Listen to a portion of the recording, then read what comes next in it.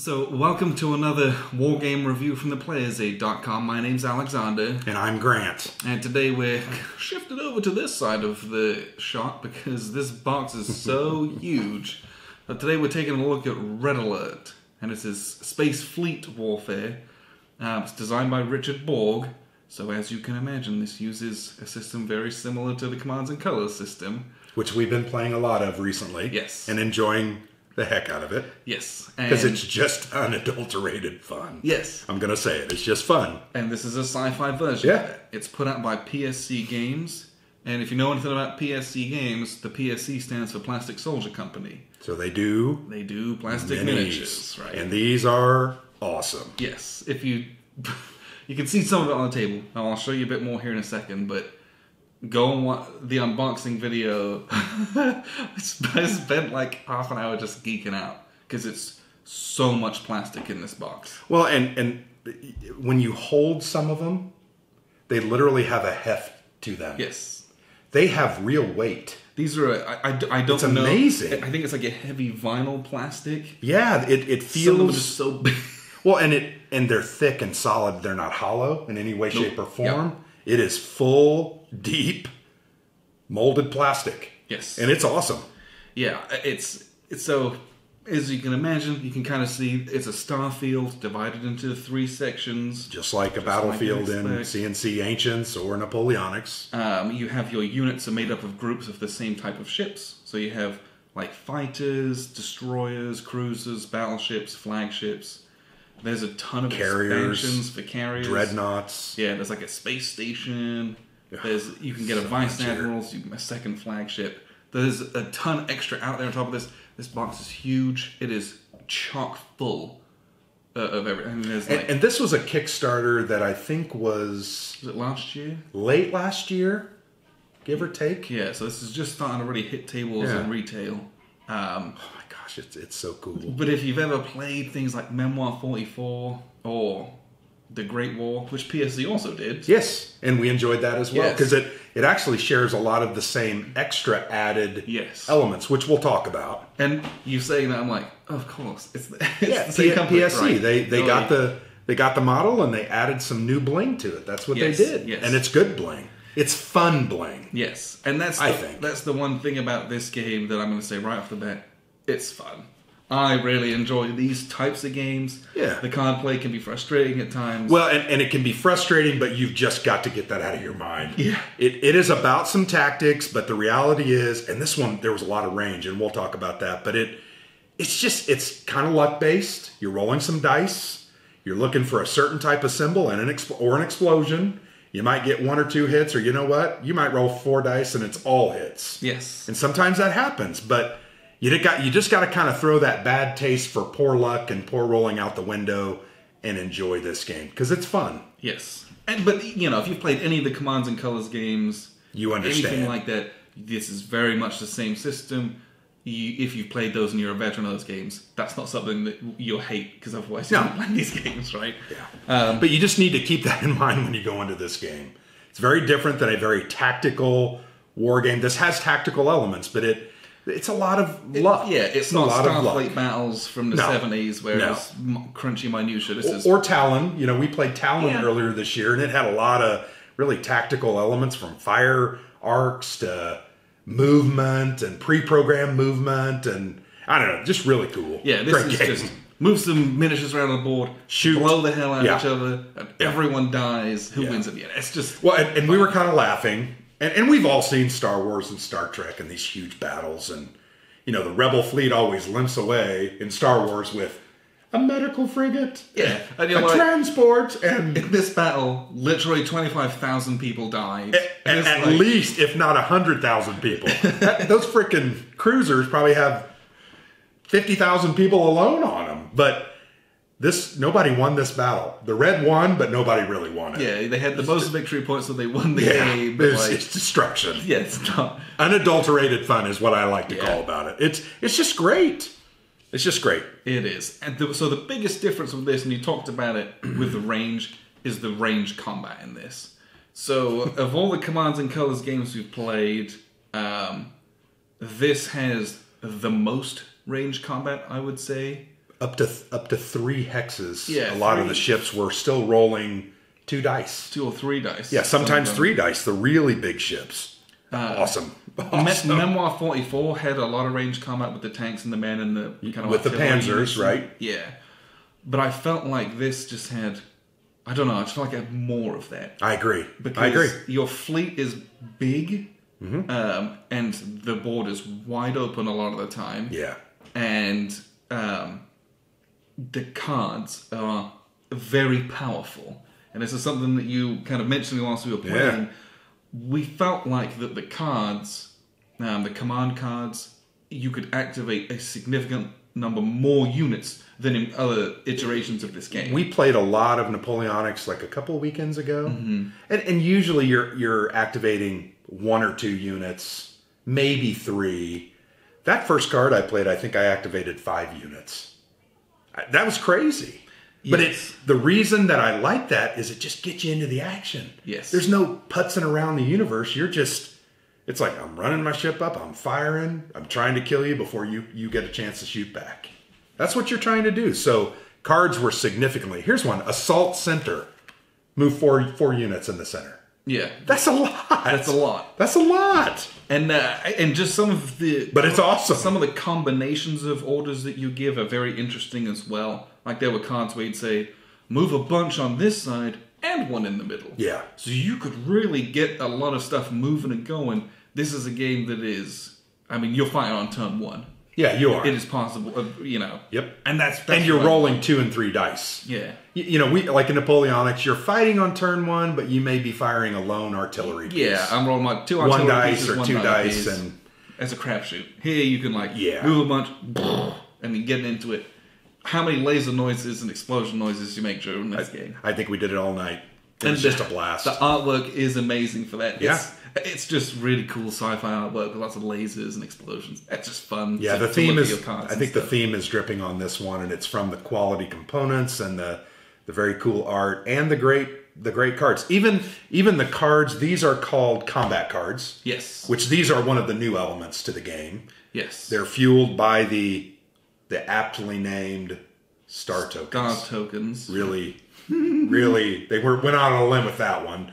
But you use a certain amount of those to activate these cards, and they're just neat little things. Like you play a command or an order card, and then you throw those on top. You might roll extra dice. You might bring an extra unit in. A couple of them were like attack the other guy's star token pile. The parasites one. Yes. Trouble with tribbles or whatever. Trouble it was. parasites. Yeah, I mean, just really cool cards that just added, once again, some luck and some fun to it. Yes. I don't know that we played any cards and I was like, boy, that really sucked. It was like, oh, that sucked, but haha, that was fun. Yeah. And that's just it. We play a lot of war games, a lot of very heavy historical war games. I love sci-fi games because it's fun and it's shooty, right? I'm not like, oh no, the British army got crushed in Crete. This and is had a to leave made-up army. And a lot of Yeah. people died, and it was really sad. This is like green versus red. Beep, beep, beep, beep, beep. Well, they have names, but they're made up names. Yeah. It doesn't matter. Yeah. And we joked earlier today because we played another game earlier, and there's no realism here. There are no ships that are this big and can get out of Earth's orbit and go out into the stars hundreds of millions of light years away. That's an exaggeration, obviously, and shoot huge turbo lasers at each other. There's no realism here, so it's just fun. Yeah, it's a fantasy setting that is really fun in the sci-fi realm. So that means it's possible, right? Sure. In 500 years or 1,000 years, who knows? But very interesting game. Yeah, and that's the one thing to be said about this. It is very fun to play. We do like these kind of games. The one thing about this one is it's quick and dirty to play, but it does take a while to set up, and that's because that is a down. You can see. I'll show you In a closer minute. here. Each of these ships has 2 pegs and a standee.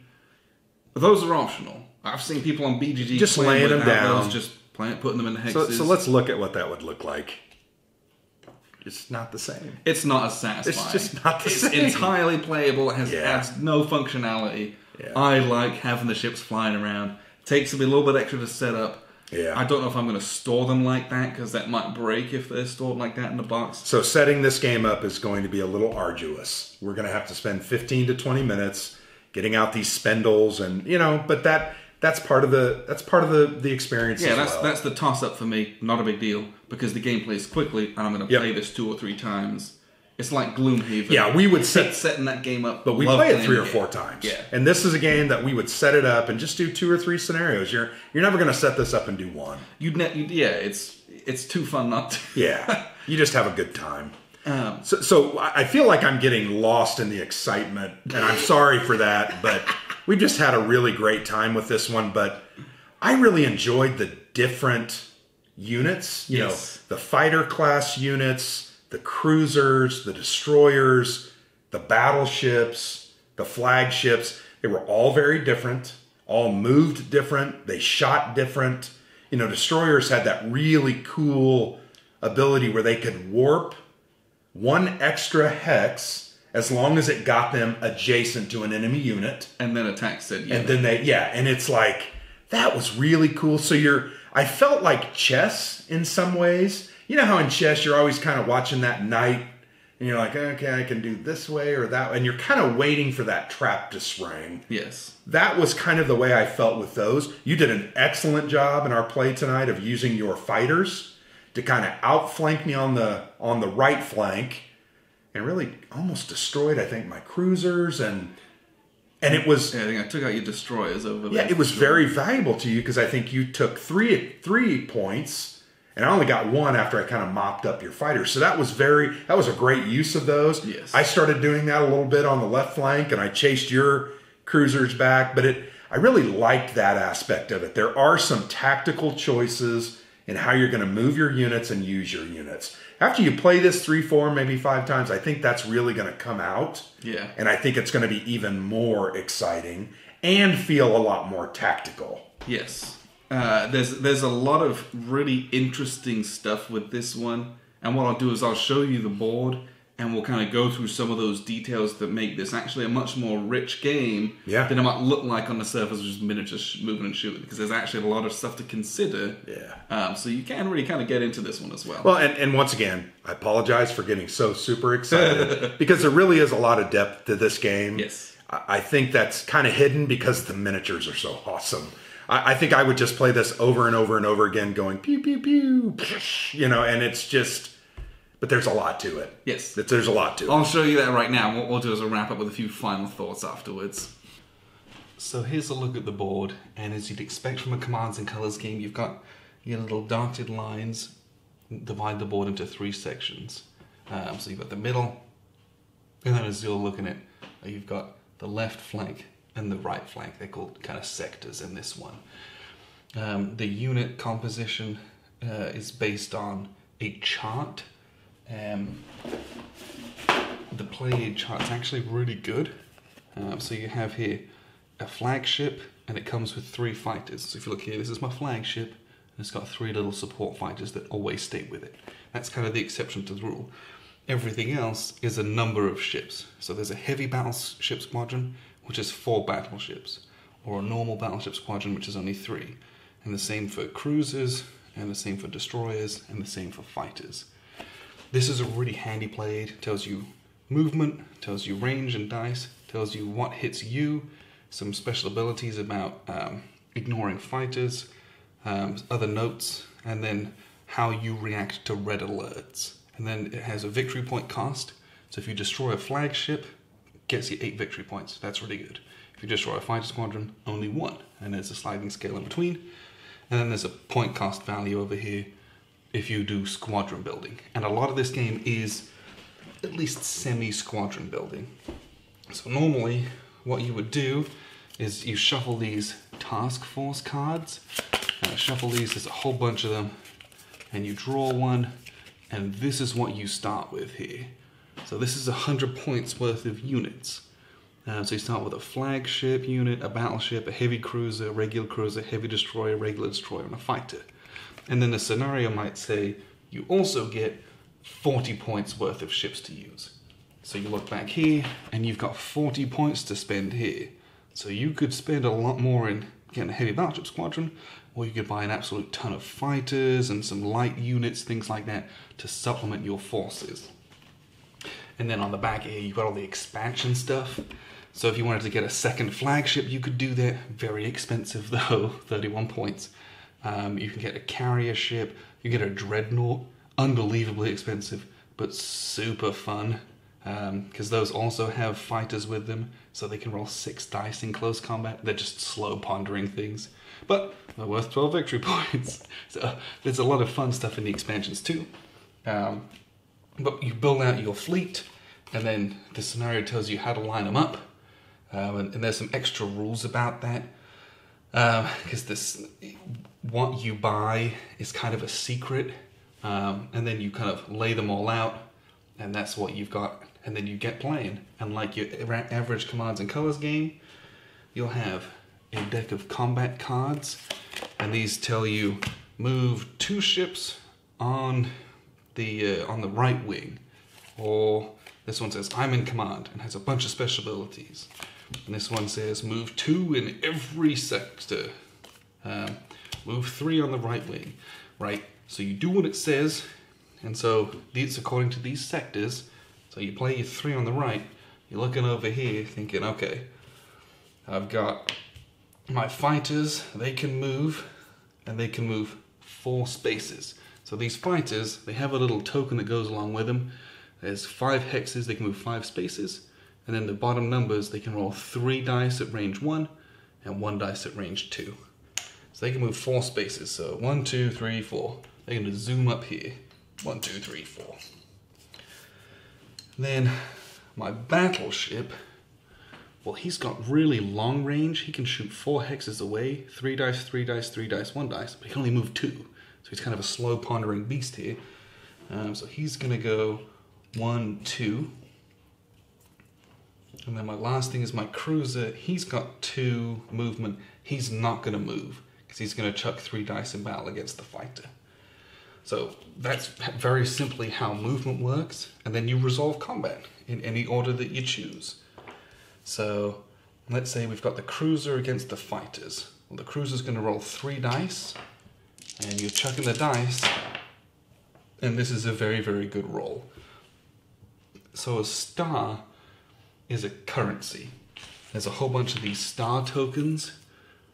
For each star token you roll, you simply get a token. And the tokens you use to activate combat cards, which are a separate hand of mini cards that you have, or to activate kind of special abilities. So if you want to battle back after being attacked, or if you kill someone and you want to do pursuit movement, you have to spend tokens to do that. In Command and Colors Napoleonics, melee battle back happened automatically if you didn't retreat. This you have to spend, because you can battle back at range and things like that. So that's a neat little action economy you have on top of things to worry about. But it's nice that this isn't just a blank. You get something for it, at least. Now, the important part of this is we have our cruiser, and he's rolling dice against the fighter. And what he has here is a green and an orange. And if we look at this play aid card, the fighters down here, this is the unit hit on a green and an orange.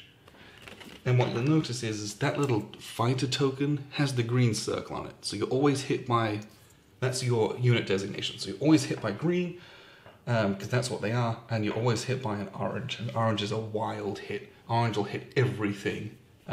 So that was very good. We did 2 kills. They've only got 2 fighters with them. Those get eliminated.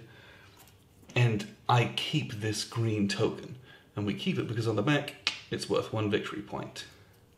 That's printed on here, but this is like an actual reminder.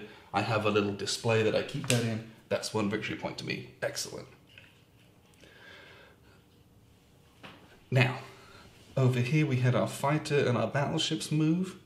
What we'll do is we'll fire with our fighters first on the destroyer to see if we can take it out, because then we can use the battleship to take on the flagship. So the fighter's going to roll 3 dice. Now if you look at the destroyer's token, it's a blue triangle. So we need to roll blue triangles, and we need to roll orange explosions. So we roll 3 dice. Oof. And we roll nothing. This is a miss, and this is a miss. We did roll a red alert though.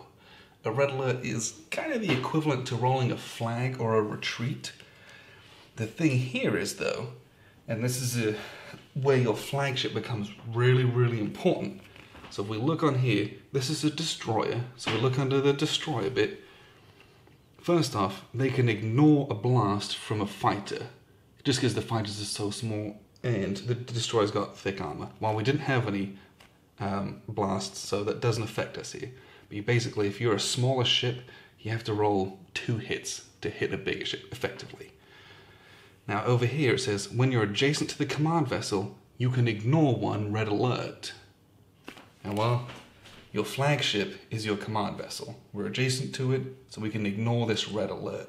And we're able to ignore that because we weren't hit. Normally, you would get a red alert token, you'd be forced to retire, and then you'd need to spend star tokens to resolve your red alert crisis. You know, it's more of, we got a little bit of battle damage or a system was destroyed, so we need to fix that and repair it. This is kind of other things that are happening, so it requires our attention. Luckily, we're near the command ship, so we can ignore that. So not a good roll from our fighters. So now you get into some really interesting tactical choices. Because the battleship, they're going to roll 3 dice against the destroyer.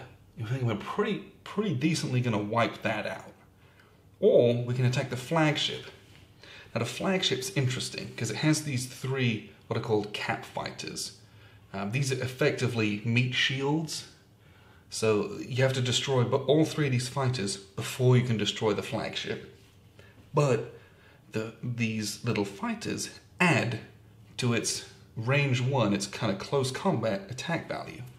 So if you look here, the flagship has a 2-3-3-1, but that 2 for the close combat is modified by +1 per cap fighter still alive. So right now we're rolling 2, 3, 4, 5 close combat dice. And let me tell you this, 5 close combat dice is absolutely brutal. So the battleship's got a choice to make. The battleship can probably withstand a hit from the destroyer, because remember the destroyer is kind of shooting up a couple of classes, so the battleship can actually ignore the first blast from a destroyer. But the battleship is going to have a hard time surviving 5 dice from the flagship. So in this instance, the battleship thinks, alright, I'm going to roll my 3 dice against the flagship, okay? Because we think we can fend this off a little easier than we can fend this off. We're trying to pick off some of these fighters. And this is fantastic. This is exactly what we're looking for. This is a miss because the flagship needs purple squares, but we got 2 blasts. And because battleships and flagships are both purple squares, they're both a capital ship size, there's no kind of mitigation of those. So we just remove this and we remove this. And what that does is that really takes those really nasty teeth out of that close combat value. It used to be 5, now it's only 2, plus 1 is 3. So really, for firing purposes, this is a 3-3-3-1, and so is this. So it evens our odds out a little bit there. Basically, that's the end of my turn. And what I would do is I would just then draw a command card back into my hand to replace the one that I've used. And then I have an option. I can either draw 2 star tokens, or I can draw 1 star token, and I can draw one of these combat cards. So we'll draw one of these combat cards because these are really fun. So here, these combat cards are things that break the rules and give you special abilities. So if you look here, it costs 1 star token to activate these. So you do need to keep that economy of those ticking over. You can play this card when the unit's going to battle back. Battling back also costs 2 star tokens. Only spend 1 star for the unit to battle back, so it's a discount. Unit will also battle back with 1 additional die. So these are things that enhance what you would normally do, or they break the rules so that you can do extra cool things. This one is Battle Fury, for example. play this card after an ordered unit's successful close quarters combat. Successful close combat means the enemy unit is eliminated or retires from its hex. The unit may pursue, move onto that hex, and bonus combat, close quarters or ranged. So here, where our cruisers eliminated those fighters, if I had played that card and spent that, they could move into this hex, which is not normally allowed. And then if there was anyone within range, I could have a shot at range or at melee, close combat, melee, close combat. So these combat cards are really fun ways to enhance what you're doing or to do extra things.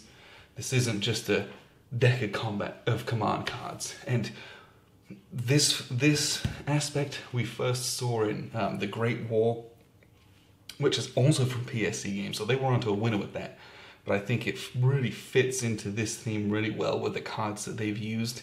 You get really cool space maneuvers, or firing basically your broadside phaser cannons at close combat, things like that. Just really cool stuff that keeps this game flowing. But that's really it. These star tokens are really, really important, keeping track of those. If you want to battle back, you have to spend those. If you do have to retire because you acquired a red alert, to get rid of that red alert, at the beginning of your turn, you have to spend 1 or 2 tokens to get rid of this. Well, then they can act normally. And it's possible to get multiple red alerts going on, and you have to kind of flee battle. That gets really hairy. You have to spend a lot to get them back in if you can afford it. But all in all, the game is really simple. You can see it plays on this kind of cloth mat, and generally speaking, you can see the kind of the crease here, but it's very flat. You get the odd crease in it, but the units are so heavy and this material is fairly malleable that it all kind of flows to the sides. Not a big deal. It is big. It kind of hangs off the edge of my table, but it's big enough. My table's big enough where we kind of fudged it if we ever had to get to the sides, but most of the battles you fight in the middle anyway. I didn't find myself retreating that far off the board or anything like that, but there might be a situation where I need to play on the floor or buy myself a bigger table. So always a fun excuse to do those kind of things. But all in all, you can see these are on really cool standees. This is a beautiful looking game. The one thing I was worried about, and I'll be honest, this was something that did concern me when I first opened the game, is the pegs and the standees, how well they would go together. Because I've been spoiled with games like X-Wing and Armada that have really good standees. You can be careful with that kind of stuff, and I dismantle them all. But here, there's an absolute ton of them, and I was, I wanted to make sure that they would sit. Here's me quite forcefully flinging them upside down, and it took a long time for those to come over. The pegs stick in really well. We didn't have any problems with any of them falling off or being loose, like especially these kind of smaller, lower ones for the capital ships.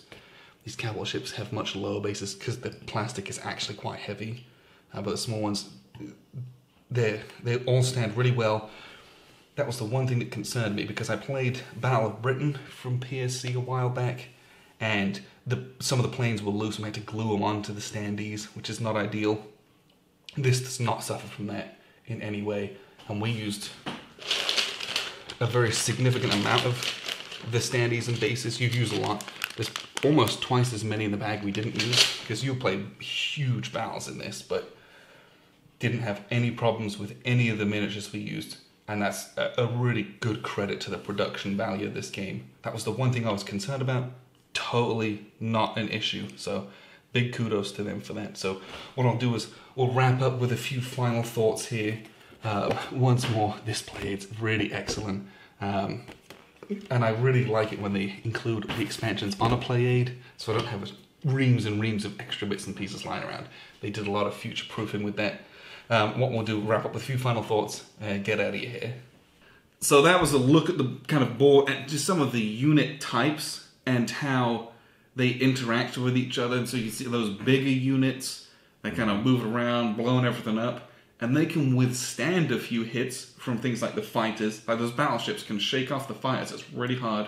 Yeah, they ignore the blast symbols.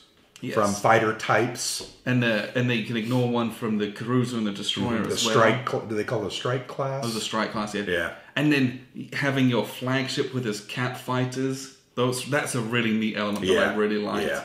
But then keeping those, because a lot of cards play off of your flagship, having those next to other units, or units being able to ignore red alert symbols, that stuff's really powerful. But then you're like, I can't lose my flagship. Yeah. Because when you lose your flagship, you lose, your hand size goes down by 1. It does, and it's pretty much over because the flagship is worth 8 victory points, which is in most scenarios is very significant. Yeah, the scenario we played tonight was 14 or 13. Yeah. So if you lost your flagship, that's 8. That's like 60%. That's bad. So we really protected it. It was interesting to see both of us move our flagship up as we both neared the victory point goal, because we were trying to kind of get that extra shot in. Yeah, you want to get that to kill. That was cool, and I think we both used those very well. We protected them, then moved them into combat to kind of bring their firepower to bear. I really liked that. I think the dice were amazing. A lot of the dice that we've played with CNC, they're stickers. Yep. Which are okay. It's fine. These were engraved custom dice, and they were beautiful. Really nice. What do you think of the mat? I had my concerns at first. I know, I whipped it out and you were like, it's a I was like, why are we? But it works. It really works. Yeah. This table's a little too small for it. Yeah. But the reality is the last row is hanging off, so you could still keep your guys here. But I liked it. I thought it was nice. Yeah, I don't hate it. There's enough miniatures and tiles to keep it basically flat. This game does take up a lot of space. It does. It takes up literally my whole table from end to end. So that's one thing. You want a decent sized space for this. Well, and it's a big box, so you're not going to be able to fit this in your cubicle from IKEA or maybe if could you fit it in length? I guess you could, but it's going to be longer. I think it's just a big box. It reminds me of Conan and U-Boat. I have those on top of my cases. I have all the expansions in here. Yes. And I'm not able to fit everything in comfortably into the box. Yeah. So I do have one extra box. Tiles in one of the expansion boxes. But all the plastic and the mat and the dice and the tokens do fit in here. And those expansions, man, they bring the dreadnoughts. They bring the admiral. It's your vice admiral. Your so vice you get a admiral. Flagship. Oh, that's so cool. What were the other the meteor showers? Yeah, and so there's mini expansions that add some extra weird, cool terrain stuff. So there's one that's like a rift in space. And then literally you have like a tile and it's got like 1, 2, 3, 4, 5, 6 on it. So you randomly come out. You roll 3 dice. And if you roll doubles, it tears space in that direction. And if you roll trebles, it tears space twice in that direction. Oh, wow. And you literally put more tiles out and the tear moves across the board. Okay. And if your stuff gets hit by it, it gets destroyed and sucked in, rolls some dice. And it's, impossible terrain that you now have to fight around. Just really neat, zany stuff like that just makes it fun. And we didn't play with those, but we definitely want to. That's in fact, next. Yeah. We may go ahead and just whip it out and play one. But I like that because that adds some replayability to the game. Yeah. But yeah, I really think you could play this game 5, 6 times before you really get comfortable with the different tactics. So I think that's a good thing because you're going to get a lot of replayability. And the base game comes with... Looks like there's 10 scenarios. So it's 10 scenarios. The first 2 are kind of training scenarios. Right. And then it really starts to get into like... It's kind of a storied campaign. Yeah. It's sci-fi. So it's a thematic there. And then all of the expansions come with anywhere from like 2 to 4 scenarios as well. Right. And those are also numeric and carry on the war as it escalates to get more and bigger ships and different things. So you probably have 20 scenarios all told. 21, 22. There's a lot. So there's a lot of replayability in this box. There's a lot of fun in this box. There's a lot of pew-pew laser noises in this box. Yeah, if you like sci-fi and you like Commands and Colors, this is basically a must-buy. But, word of warning. It is a pricey one. It's pricey. In this game, you get what you pay for. That's the one thing I'll say. This is I think it was $100 retail. With the just the base box. And I've shamefully I've bought a lot of $100 games in my time. Yeah. This is one where I'm like, I can see where my money's gone. Yeah. Right. Well, you can see it in the quality of this the is menus. $100. It's a lot of money, but at least you're getting your money's worth. I feel like in this one anyway. So you keep that in mind. But once again, I think we talk a lot about value for our dollar. Mm-hmm. Replayability is a huge part of that value. This is a $100 game. If we play this 25 times, what's my math? That's $4 a play. I'm okay with that. Right. And that's a lot of value. I'm not someone that does that. Right. I don't. Our father-in-law talks about that a lot with us. Yeah. We've played Gloomhaven 1,000 times, so you got your money for that. But I'm trying to make myself not think that way. Because the game has merits, and it's worth $100. Just to have it in your collection. Yeah. I'm not trying to be a cheapskate and get my I can't pay more than $35. Come off. Yeah, no. You know what? If I pay $100 for it and I play it 5 times, damn it, that was $20 a play. Yeah, that was still well worth. Still valuable. I'd spend that money doing something else. Yeah, and I played a freaking sweet game. And one other comment I would have about this game: we were setting it up, and your son is 5. Yes, 5.5. He'll be 6 in December, right? Yes.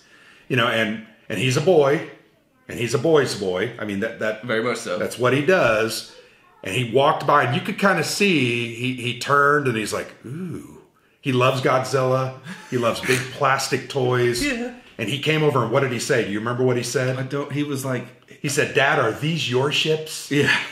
And then he said, are those Grant ships? And it's like, yep, and we're going to blow each other up. Yes, we are. And it was just really cool to see that. I think my daughters, they were not in the room. I think they would feel the same way. They love playing games with me. I think this is something that we could use almost as a training ground for those children over the next 5 years to really get them into that wargaming mindset. Memoir 44, Command and Color Ancients and Napoleonics, and then this Great War as well from PSC. To me, that was also very cool to see. Yes. And I don't know what I thought he would say. I mean, if they were cardboard tokens, he wouldn't have noticed. No. But he noticed the cool minis up on the pylons, or whatever we want to call these. Flying around in space. And that was cool. That was a neat thing. What I enjoy about this is that it is a sci-fi fleet battles game in a box. Yeah. It's $100. I paid $100 for Star Wars Armada. And you get 3 ships in that. Well, and we've played that too, and we've enjoyed the crap out of that. X-Wing we love. Yes. We've played that a lot. I really like X-Wing. But the fleet games, I'm like, ooh, there's like a Warhammer 1 Battlefleet Gothic way out of print. People play it at Gen Con. Looks beautiful. Yeah. And I'm like, this isn't on that level. A lot of those games have a lot more detail in it. Yeah. But like, I get a really good feel out of it. Here's my line of awesome ships of different types, moving, shooting, and it feels awesome. You're blowing up a battleship. You're like, yeah, that was awesome. Doesn't feel so awesome when it's your battleship. No. But, it's part of it. You lose a battleship to then strike with your flagship and exact revenge. So it's nice to have a fast-playing sci-fi fleet game that's just really fun and very accessible. Yes, I would agree with that. It is red and green. Yes. So the units are red and green, which I'm sure that's going to be a huge problem for those who have red-green color blindness. Yeah, the sides aren't identical, so the miniatures are physically different, but the red-green is something that you might want to, you know. And they look significantly different, so I think you could be okay with that, but still, it's going to be a problem. It might be a bit of a struggle. Yeah, Josh would struggle with this, I think. One of our friends, Josh. Yeah, everything would look the same. Yeah. But you then look at the shapes. Yep. And maybe you could, we'd have to see, but just keep that in mind. If you can't, you could see the pieces. One side's red, one side's green. So just keep that in mind. But yeah, great game, Red Alert, Space Fleet Warfare. Really liked this. Really glad we got a copy. Really glad we had the opportunity to play. And I'm excited to turn the video off and try to get another game going, frankly. This is it. So let's hurry this up and move on. Okay. Well, that's it. This is Red Alert PSC games available on their website. I'm for sure from every other retailer at the moment. It's brand new. So check it out. We've been the PlayerSA.com. My name's Alexander. And I'm Grant.